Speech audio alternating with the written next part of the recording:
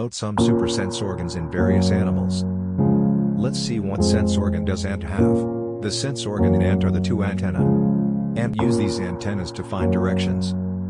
Dog have a super sense of smell. They use this sense to locate directions and food for them. Some dogs are also trained by the police to catch the thieves and locate bombs in public area. Mosquitoes use their antennas as movement receivers that respond to oscillations of air particles within the insect's surroundings. This is auditory sensing, also known as hearing. A shark's most acute sense, the one it may use to detect prey from the greatest distance, is probably its sense of hearing. Sound travels faster and farther in water than in air. Sharks are sometimes called swimming noses because of their remarkable sense of smell.